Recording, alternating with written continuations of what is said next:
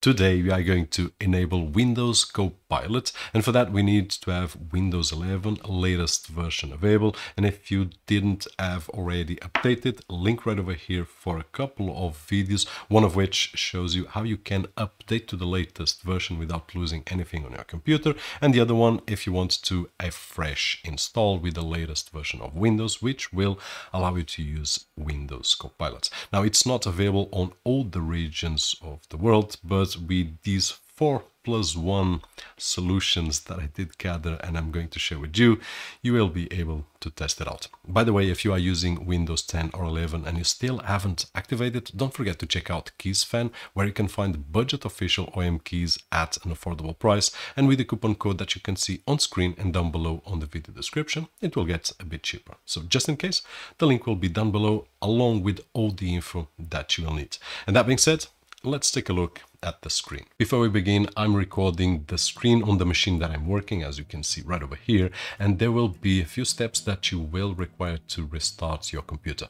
I will let you know when, but I will not restart mine just for the sake of saving time for the video.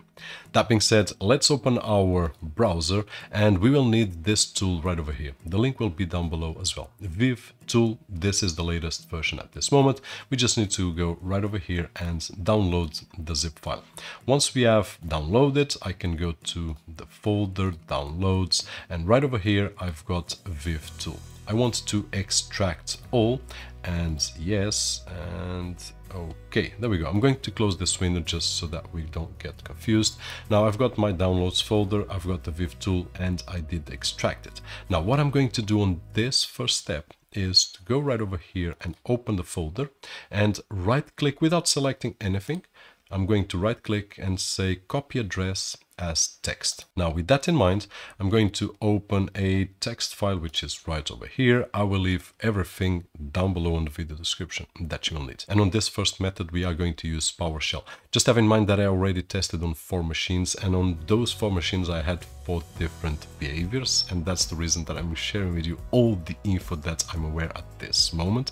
So if you don't get it with the first one, just keep on going because you will get it with one of these steps. That being said, we had copied, and now let's go to the start button, and right over here I'm going to search for terminal, and with the right button click and then run as administrator, and bam, it's going to open terminal or PowerShell. And what I'm going to do right over here, I'm going to write, to be more precise, cd space, and I'm going to Control V the address that I did copy before from the folder, and now I'm going to press enter. Basically, that is it. Now you will need what I've got on the video description, which is this PowerShell command. Just copy everything until this dot, press Ctrl C, and right over here Ctrl V and press enter. And right over here we can see a message which is Windows Feature Configuration Tool successfully set feature configurations. Now at this moment is that moment that you will close this window, you can close everything and restart your computer. And once you restart, you will not see the let me go to taskbar. I don't have mine activated. Let's go and put it here. Sorry about that. You will not see it like I did, but you will go to your taskbar and you press on, and you will have it right over here. So I can close this, and now if I press here, I will have Copilot on the right side. And if that was the case, a huge thumbs up, great, and have fun with Copilot. But if you still are here, let's go for the second method. Now the second method is very similar. We are going to the same folder, right click, copy address as text, and now instead of going to terminal or PowerShell, just open the Windows and search for CMD, and we will have the command prompt. Right click and select run as administrator. There we go, press yes. Right over here, the same procedure, cd space Control V, because we did copy the address on text.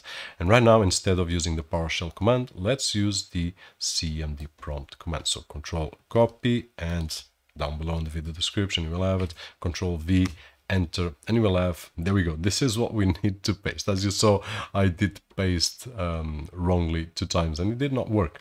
But if we paste the correct line of code, it will work. Successfully set feature configuration, and there we go. So now I can close it. I can close this window as well and restart my computer.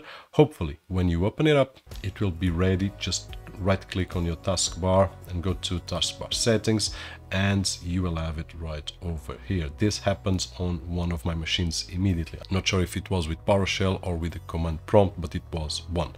Now this one that I'm working right now as the Windows inside the preview. So I have the latest updates available, and some of them not even for public. So I'm not really sure if that's one of the causes or not. But if you still haven't solved it, let's go for this third one. And this one is just for my remembering.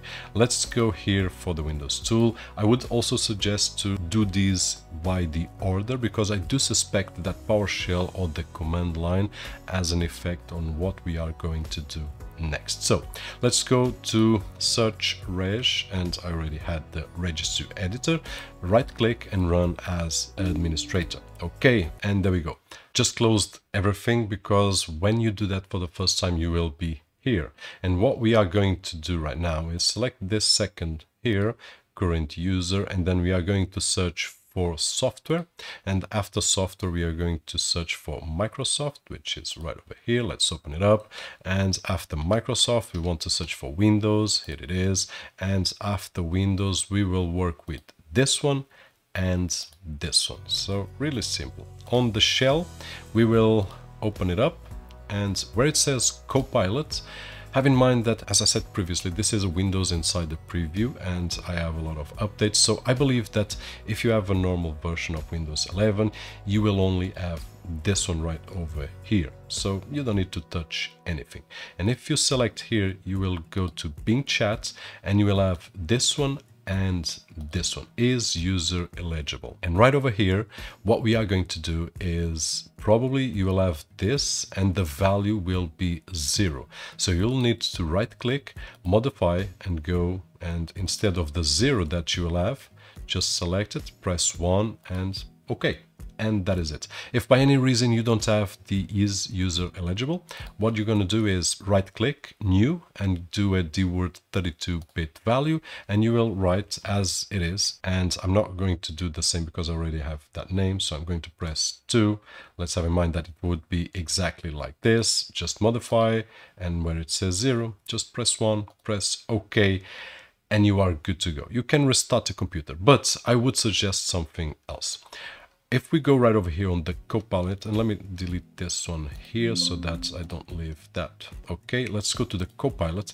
If you only have the default, it's not a bad idea to try this one right over here. You can just go right click and say dword 32-bit value and create one called is Copilot available, and then change it to 1, like we did before with the one here on the Bing chat.